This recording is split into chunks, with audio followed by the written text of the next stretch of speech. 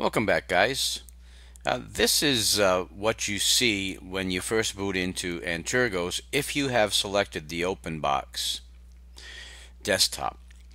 And Openbox isn't really a full-featured desktop environment. It's a window manager. So in order to provide some of the tools that you'll need and get this desktop looking somewhat normal, you can install Lxde. Now, Lxde normally uses Openbox as a window manager, and so this is a perfect fit. Now, Antergos does not offer Lxde as a desktop environment, but that doesn't stop you from creating that. So I'll show you the easiest way to do that. First of all, when you right-click on the panel or on your desktop, you'll see an Applications menu. In order to do absolutely anything with this desktop, in order to update the system, install some applications, you need to have a terminal open. If you go to Terminal, none of these will work. And I tried all of them. Openbox uses LX terminal, and so in order to find that, what you'll do is you'll go to PCman File Manager, and that's under File Managers. If you click that, it'll open a standard File Manager window. Then you'll click on Applications, System Tools, LX Terminal. Pretty easy. Once you do that, you will install Lxde. And that's as simple as, now I would recommend that you update the system first before you install anything.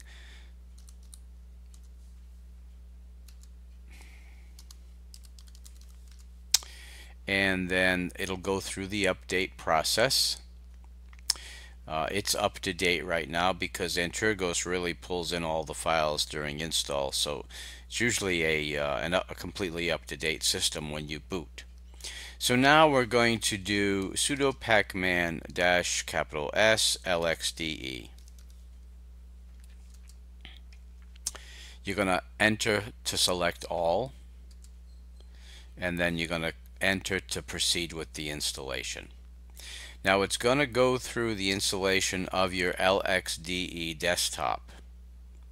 Once it finishes, then you will reboot. Log out, log in does not sufficiently install everything that you'll need. So what you're going to do is you're going to reboot into Lxde. Now when you get to your sign-in screen, what you'll need to do is log back out and then log in under Lxde, and then you'll see your normal desktop. Now I'm going to do that, and I'll be right back with you.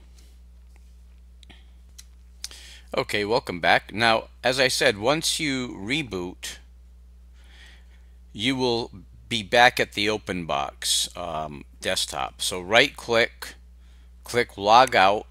It'll bring you to the login screen. In the bottom left corner of that little login window, you will see it'll say Openbox. You want to click it and select Lxde and then sign into Lxde, and this is what you will find, your Lxde desktop environment. Now you can modify this and tweak it any which way you like. If you go to the menu, you will see there is an Openbox configuration manager. This is basically an Lxde install. First you start off with Openbox and then you add Lxde. This is typically what you get if you were to select Lxde, because it would automatically pull in Openbox as your window manager.